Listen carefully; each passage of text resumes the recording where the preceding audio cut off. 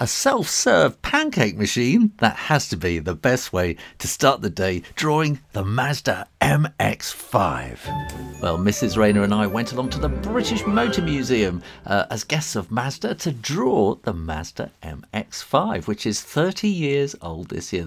This is the 30th anniversary edition. And look at those headlamps. It makes it look like a poisonous snake ready to pounce. It was the MX5 Owners Club big day out, and everybody had brought their MX5 along. There were so many different types and colours and ages and models and editions. If you're a true MX5 fan, you would have been in your element.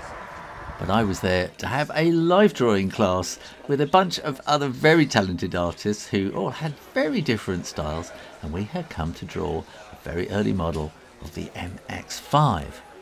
I had the pleasure and privilege of meeting Tom Matano, who sketched the first ever MX5. Tom gave us a fascinating talk about his kind of thought processes behind the car, what technologies were available at the time and how those various technologies and limitations affected the car, and how nowadays the things that he might have liked to have done then are possible because of new production techniques. I have a theory about this timeless design, and when you touch the hand here and then stop rubbing it through here all the way here, if the hand wouldn't stop, I have to have a second thought about which way shall I go. Usually those designs wouldn't last a long time, and this one simply as clean. RX7, we took this out onto the here, so nothing to interfere your hands to move. So that's one of the indicators that design could be timeless. Now, Mazda had asked us to draw in our own style and just to do our own kind of thing. And I had a plan. I wanted to have Penni and Penni involved in this. Penni and Penni being characters from the book, which I'm doing as a Kickstarter at the moment. Well, it'll be starting soon. And I kind of thought Penni would want a car like this. This is exactly the kind of car that she would like.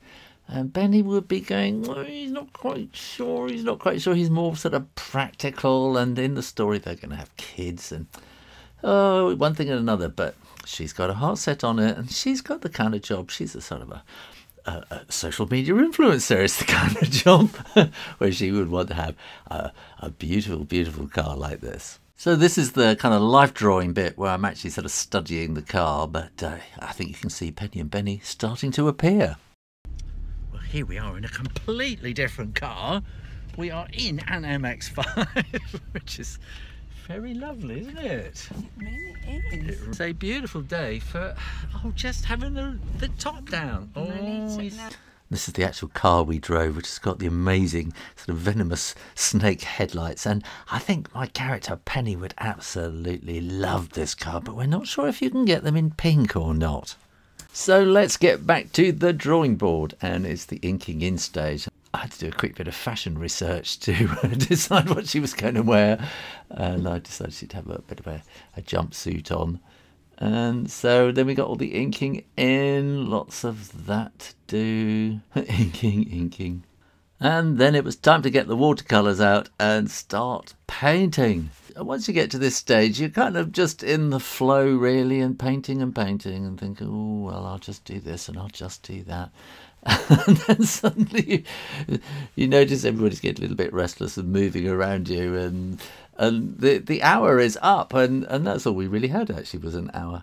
And so I think I achieved quite a lot. I was actually quite nervous doing it because it is kind of performing, and you've got to kind of get it all done in time with everybody watching, people taking photographs and stuff all around.